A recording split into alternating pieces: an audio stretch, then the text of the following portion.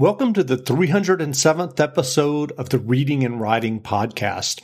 I'm your host, Jeff Rutherford. Stay tuned for my interview with Kwame Mbalia, author of the New York Times best-selling novel, Tristan Strong Punches a Hole in the Sky. Kwame's newest novel, Tristan Strong Destroys the World, has just been published. Stay tuned for the interview.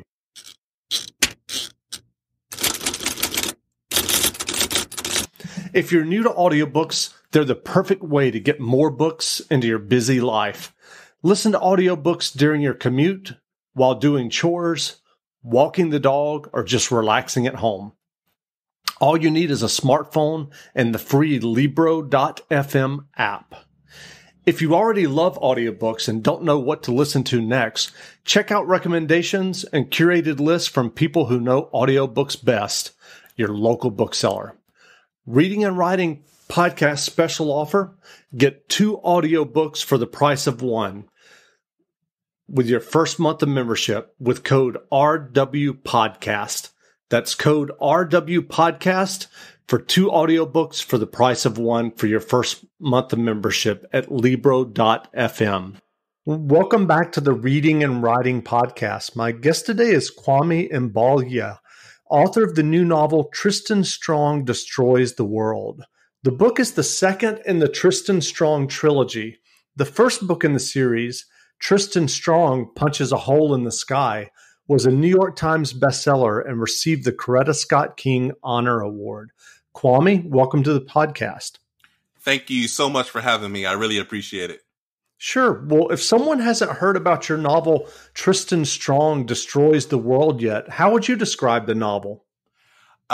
Tristan Strong Destroys the World continues the adventures of our middle grade African-American hero, Tristan Strong, who has discovered that he has magical powers, and he has also discovered a world in which African-American folk tales and folk heroes and West African gods coexist. And he is learning, he's exploring, and in book 2, we find another villain that he has to defeat. And so do you remember the original idea or impetus that led you to write the Tristan Strong trilogy? Oh, absolutely. Tristan Strong, I've always wanted to write a story that involved the characters that I grew up reading and listening to. John Henry, Burr Rabbit, Burr Fox, Burr Bear, Anansi, Nyame, the Sky God. I grew up listening and reading these stories, and I always wanted to bring them forward to a new generation. And so the Tristan Strong was my attempt to bring it into a contemporary setting while also exploring, different emotions and feelings that, I don't know if you remember, but I barely remember, and that we experience in middle school, which is this transformative period of time where we're growing and our awareness of where we fit into the world is expanding. So that's really where the impetus for this story came from. Sure. And so what are your earliest memories of writing your own fiction? That my fiction was very bad. I think that's my earliest memory. But writing, was always a personal endeavor for me. I didn't actually think about becoming an author, a published author, until about 5 or 6 years ago. I've always written, though. I've from the age of 8 or 9, I would write stories, and those stories would tackle emotions and feelings that I didn't feel comfortable expressing out loud. But if you put it into a story with a different character and you allow them to interrogate what they're feeling and dealing with, that was my form of expression. So I've always been a writer. It's only really recently that I thought about becoming an author. And so what did happen 5 or 6 years ago that led you to wanting to become a published author? Well, I joined, I was on the social media site Reddit, where I browsed occasionally. And there was a subreddit called the Writing subreddit.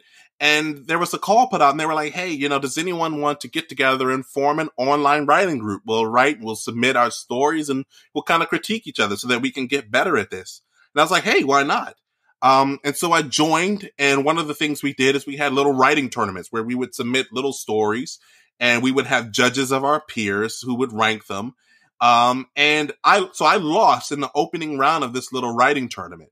But I remember specifically one of the judges DM'd me privately and said, "You are a really good writer. Have you ever thought about publishing, your books? I could see myself picking up one of your books."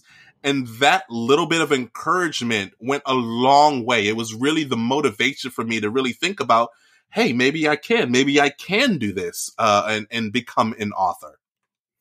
That's great. I've interviewed many authors, almost 300, and I think you're the first person to mention Reddit. Are you still an active Reddit user? I don't know, fortunately or unfortunately, depending on how you look at it, my social media obsession has switched to Twitter, and that's where I spend the bulk of my time these days. There you go. Well, did you research African American folktales when you were working on these Tristan Strong novels? Absolutely. And some of that research was just recalling some of the stories that I heard as a child, that I could remember listening to or reading. And then some of it was going off to find new stories or new versions of those tales with those same characters. I would look for, the author Henry Louis Gates Jr. and Zora Neale Hurston, who were both oral historians. They would travel around and collect folktales and stories of African American, culture, and write them down for other readers. I'm looking at a book right now on my desk. It is by another oral historian, Virginia Hamilton, and the book is called Her Stories. It's a collection of African American folktales and fairy tales, but they're about the goddesses and the folk heroines, which I really wanted to do, make a more concerted effort of putting into book 2. And so how did you get connected with Rick Riordan and his imprint? Rick, first of all, Rick is fantastic. Rick is one of my favorite authors. His book, Percy Jackson, The Lightning Thief, is one of my favorite books. I cannot tell you how many copies I own or how many times I've read it. But he and Disney partnered to come up with the Rick Riordan imprint, and they were putting out a call. They published diverse cultural mythology stories, and they put out a call for African American storytellers. And I was like, I'm going to go for it. I'm going to try. And because something I tell young writers all the time is that they will meet gatekeepers, people who will limit or prevent or give access to their work moving forward in the publishing industry. But the very first gatekeeper you'll meet will be yourself. So never self-reject, never convince yourself to not submit something because you want other people to say no or yes. Don't limit your own self. So I submitted, and fortunately they loved it. That's great. Well, there's a current conversation in publishing and the world at large, obviously, about offering diverse characters in works of fiction and people of color that reflect the reading public. Were you thinking about those issues when you were working on Tristan Strong? They were definitely in the back of my mind, but I think what I was most focused on was telling, a good story. Because in my opinion, it is not incumbent upon necessarily the writer trying to, put more diverse cultural stories out into the world, but it's more, the onus is more on publishing to find and search out and boost those stories. So I wanted to tell a good tale. I wanted to tell a good fantasy adventure starring this middle school boy, who's African American and some of the adventures that he goes on. And so what was your creative process when you wrote the first 2 Tristan Strong novels? Did you create an outline for the entire trilogy, or was it a more organic process? All right, Jeff, I'm going to be honest with you here. Okay. The very first thing I did is I poured myself the largest cup of coffee, that you can probably imagine. That's how I start all my writing days. But I am more of an organic writer. I know where I want the story to go. I know the characters that I want, Tristan to meet. But I am more interested in how the dialogue happens organically on the page. I'm not exactly sure what sort of subplots might arise or what little, tiny chapter villains Tristan might encounter. So, I don't want to do a disservice to other plotters and outliners out there by saying I did. I may have had a couple of sentences telling me, trying to point me in the right direction, but I really wrote organically, and that just meant, I had to do a little bit more on the back end with my revisions. That's great. Well, given your success to date, what writing advice would you offer for those who are writing their own stories and novels? I would say something that I learned that I've incorporated into my own writing, and this is just a physical trick, a way to get yourself over the hurdle of getting those first few sentences down when you're starting a new writing session, is that whenever you end the previous writing session, end it in the middle of a sentence, in the middle of a paragraph. Because what'll happen is you'll trick your brain. You'll go back and you'll, all right, where did I leave off? And you'll read that sentence and you're like, oh, well, I know how to end the sentence. And boom, you're writing. So much time is spent staring at the blank page or trying to figure out how to start. If we can get over that hurdle of figuring out how to start, we spend way more time writing and less time, if you're me, browsing Twitter, waiting for the ideas to strike.